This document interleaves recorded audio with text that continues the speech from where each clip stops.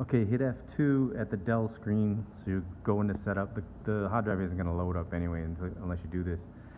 So first thing, let me see, go down to secure boot. It won't let you do anything unless you get rid of this. Secure boot. Under secure boot, click it, disable. Say yes. Then go back up to general, system information's fine, boot sequence, can't do yet. Go down to the next one, advanced boot options, enable legacy options. Go to the next one, UEFI, never. And then go back up to boot sequence and click on legacy. And if it pops off, don't worry about it, it's gonna go on. I don't know why it does that.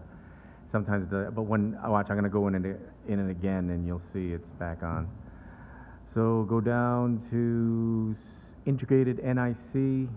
You want just enable. You don't want this boot with, it'll boot, try to boot from the network, no.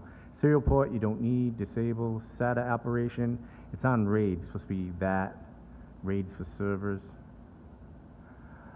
Drives is good, smart reporting's fine, all these are good. Video's good, security is important.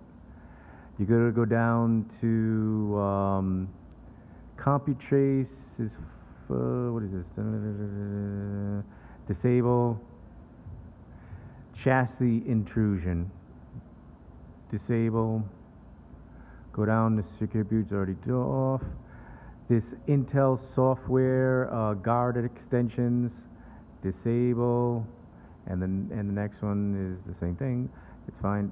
Performance is all good. You don't have to change anything in that.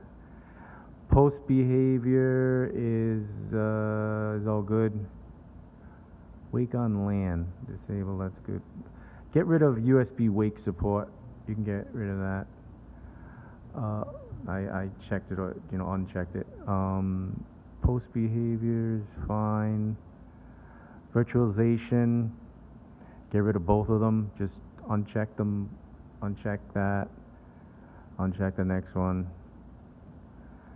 Maintenance is all good, I think. Yeah, system log, don't worry about that. Advanced configuration, that is already disabled. And the last one, disable this. So it's auto OS recovery. Just do off. Now I'm gonna, just to show you that other thing goes by, I'm gonna go to apply, okay, exit. And watch, when it goes back in, hit F2. I don't want it to stop. And go back into